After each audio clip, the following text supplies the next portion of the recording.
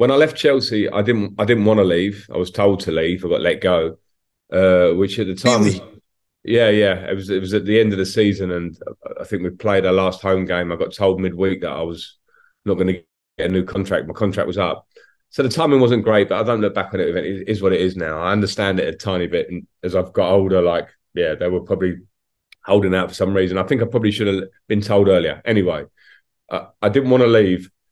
When the opportunity came to go to New York, I thought that was a great life experience. I liked the idea of that.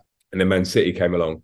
And my year I spent there as a player at Man City, the 18 months I spent at New York, opened up my eyes to a completely different world of, like I've been so conformed to the Chelsea way and I loved it.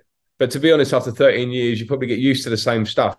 Do you know what I mean? Like I think probably working that period of time anywhere is challenging.